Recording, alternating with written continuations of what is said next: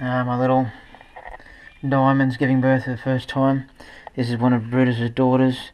I've sold the male because the male was below average looking, but with the first clutch, a young snake often has a lot of infertile eggs, which we call slugs. Let's see if I can find an appropriate place to set this camera.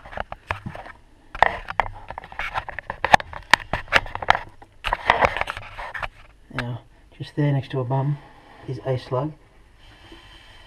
It's a fairly old one-ish. When I say old, half an hour.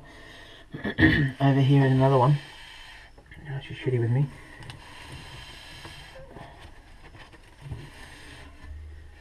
And here's one she just squeezed out a second ago.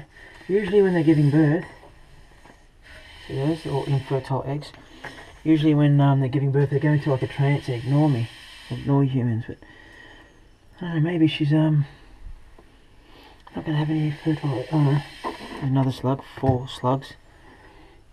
And their first clutch, they quite often have a lot of slugs, and it doesn't look like there's too much in her body there. I'll give her a little while and we'll see how we go, eh?